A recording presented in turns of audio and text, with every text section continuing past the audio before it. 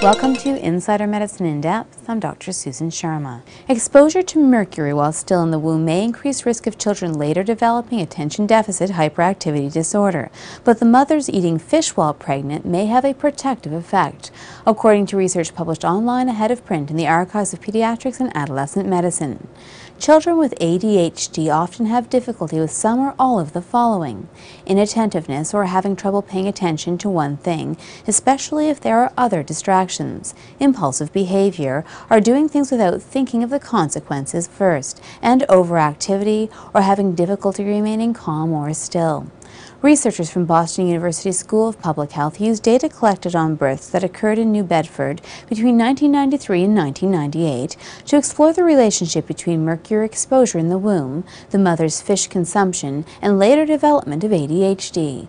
The children were evaluated at age 8 for ADHD using teacher assessment tools and neuropsychological testing.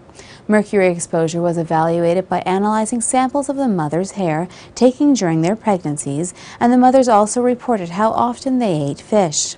The average mercury content of more than 400 women who provided hair samples was about 0.45 micrograms per gram.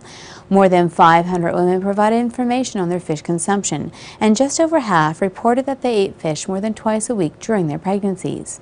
Greater mercury levels were associated with higher scores in many assessments of ADHD in the children. Frequently, the association was only seen when mercury levels reached a minimum of 1 microgram per gram. Neuropsychological testing were more likely to reveal signs of ADHD among children with the greatest mercury exposure, but this was primarily seen in boys. Fish consumption was actually protective. Among the offspring of women who ate more than 2 servings per week of fish, the risk of having ADHD symptoms was reduced by up to 60%. Today's research adds to a growing body of literature linking mercury exposure to ADHD.